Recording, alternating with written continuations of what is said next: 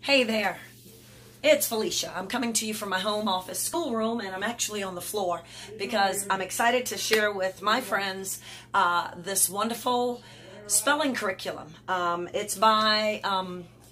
It's actually by Institute for Excellence in Writing. And see, we are a Classical Conversations family. We are a challenge family right now because my daughter has grown up out of the Foundations program and out of the Essentials program, which is where we were introduced to Institute for Excellence in Writing and the Classical Conversations Essentials program. The Institute for Excellence in Writing is a great curriculum. So, of course, when we got to where I really wanted her to have a spelling program, I looked to what was familiar, what I had already had confidence in, and that was Institutes in Excellence for Writing. Institute in Excellence in Writing. Let me make sure I'm saying that right. I don't have my glasses on, so I'm hopefully saying that right. Here's what I discovered there. Here's what I absolutely loved, thought was really cool. This is the Phonetic Zoo program. The Phonetic Zoo, it's called the Phonetic Zoo Teachers. Well, this is the teacher's note. This is not the actual full program. These are the teacher's notes. These are the spelling list or lessons. They are numbered. And then there is one more part. Let me get, and it's called Phonetic Zoo. Guess what? These are the animals. The animals refer to the lessons that are successfully completed.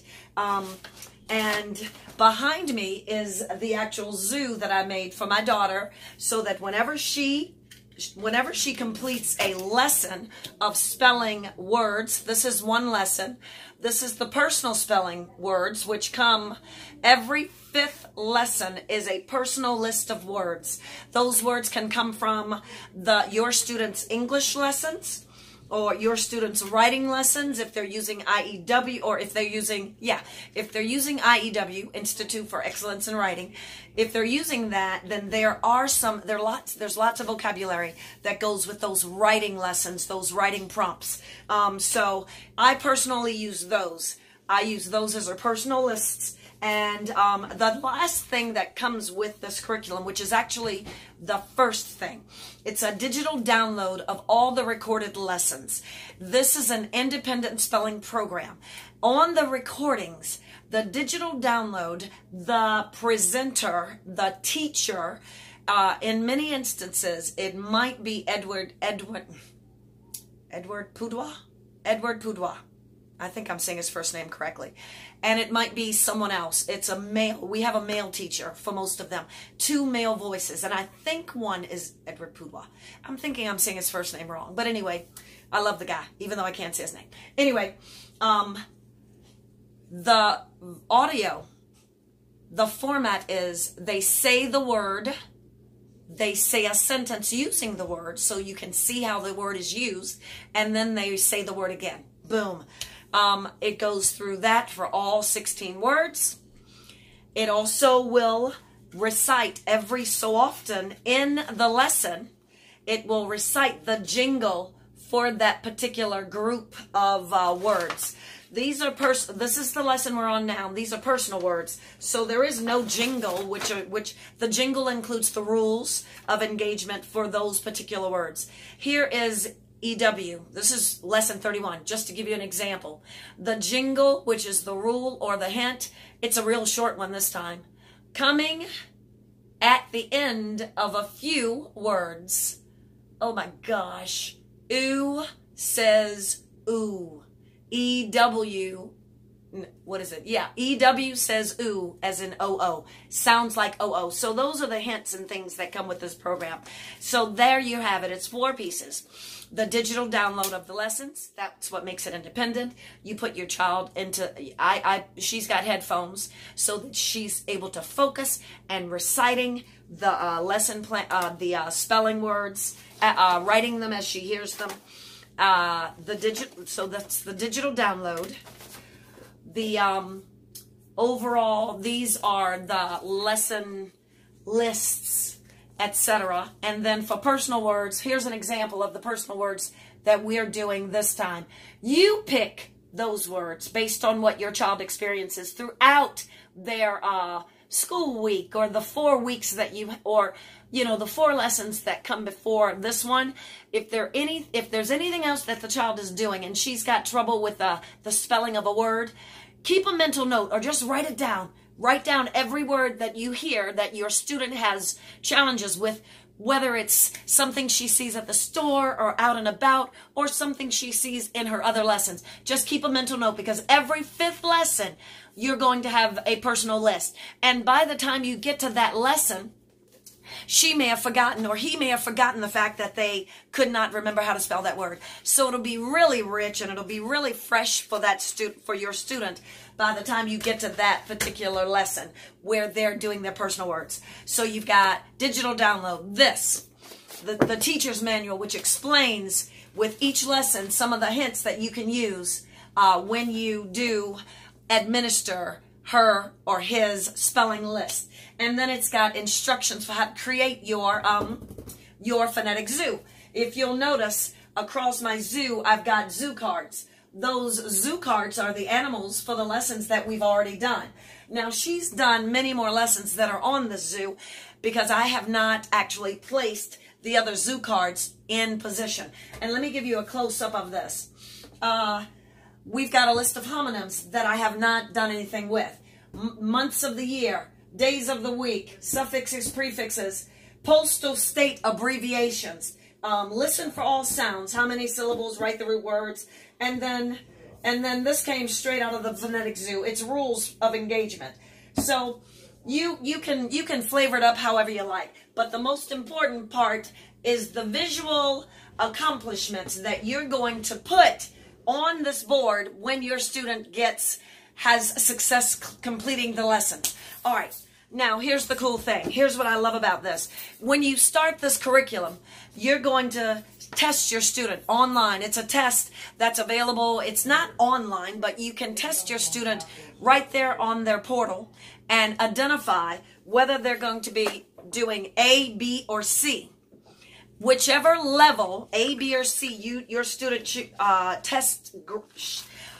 whichever level your student is in, see A, B, or C columns, you actually get the digital download for that level. My baby tested at level A. Because she tested at level A, I received the digital download with the system. It was $99, I believe. I received the digital download with that level of recording. But guess what? I made a wonderful discovery. Because I like for her to stay independent, when I first test her on her personal words, I record it using the very phone that I'm on now. I record the words that I'm spelling to her, and then I also, at the end of that, I do it exactly the way Phonetic Zoo does it. I say the word, nice and slow, not super slow, but slow enough that it's clear. I say a sentence with the word, and then I say the word again. After doing all 16 words, then I go back.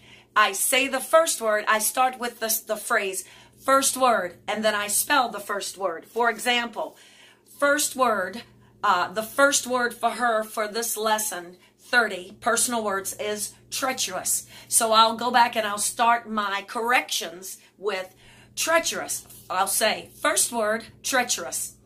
T-R-E-A-C-H-E-R-O-U-S.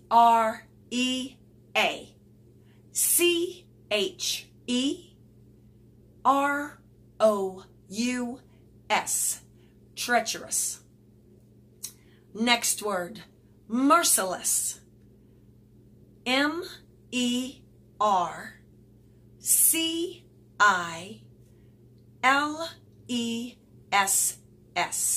And I will do one after another, because that's the last part of the recorded lesson.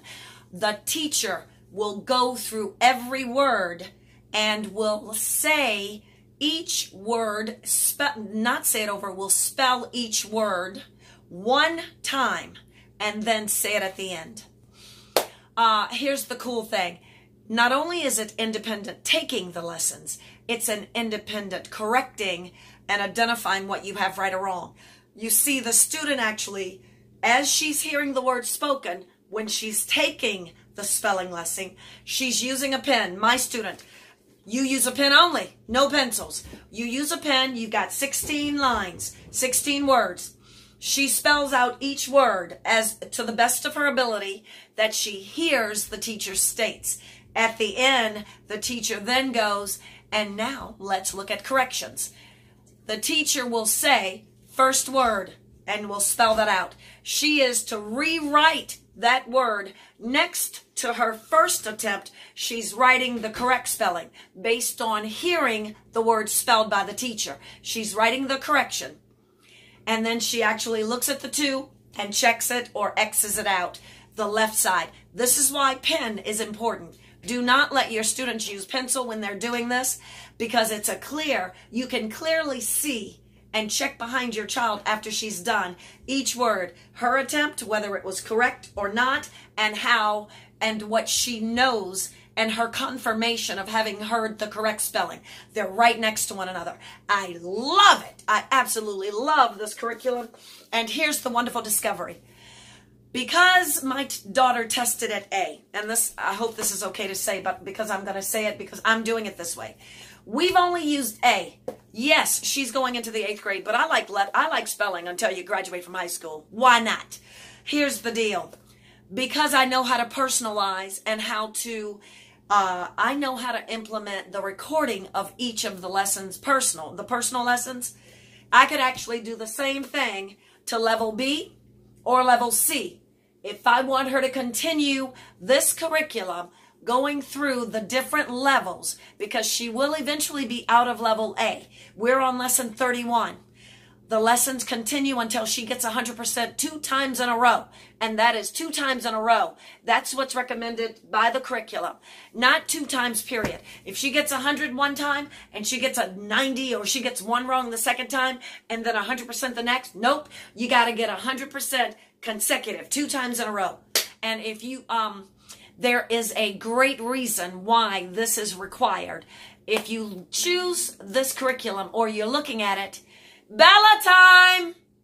If you choose this curriculum, or if you're considering it, check out Andrew, I knew it wasn't Edward, Andrew Poudoir's reasoning why spelling is taught this way. His reasoning makes so much sense to me. It is absolutely right, because this romance language called English is not an easy language to learn spelling, because many, many words do not follow the rules. So, if you're checking this program out, I would recommend it. I totally recommend it. It is a great program, and I will be using it until she graduates from high school.